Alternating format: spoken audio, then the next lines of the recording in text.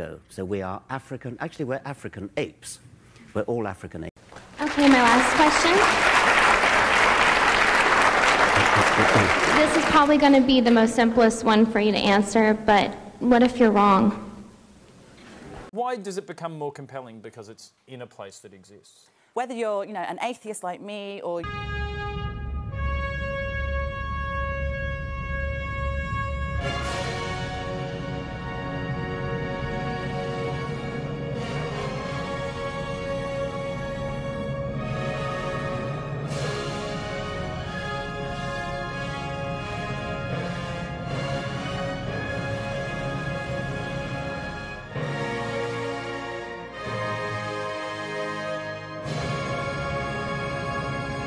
Just ask you to fact check something for me very quickly, okay? Because I have this Noah's Ark toy. All right, so here's the Ark, right? Yeah. There's the Ark there. That's Noah, happy. Can I start straight away? White dude.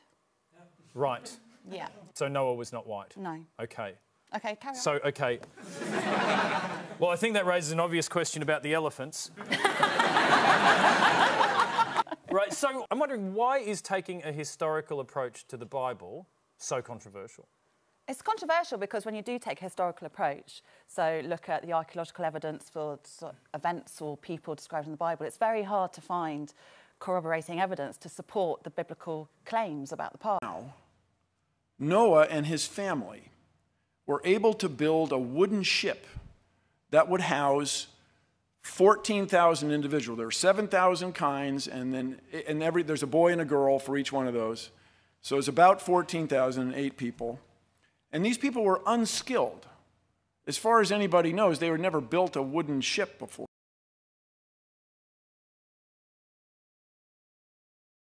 Claim this is Noah's Ark. The structure they've located is near the top of Mount Ararat in Turkey, the place where the Bible says the ark came to a rest when the floodwaters that covered the earth went down.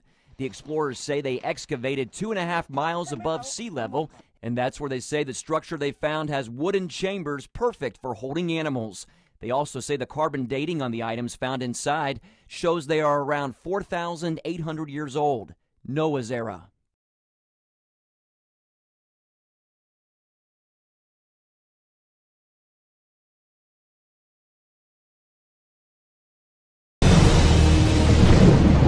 Ancient monuments, deep underwater. A once thriving metropolis, now half a mile under the sea. Lost cities submerged for thousands of years. All over the world, there are sunken cities. There's more than 200 known sunken cities in the Mediterranean alone.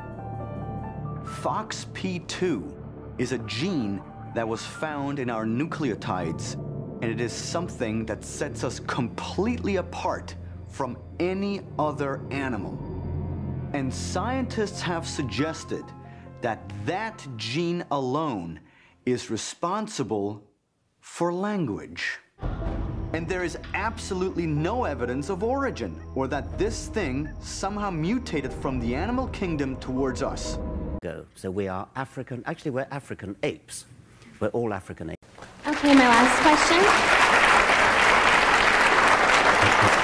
This is probably going to be the most simplest one for you to answer, but what if you're wrong?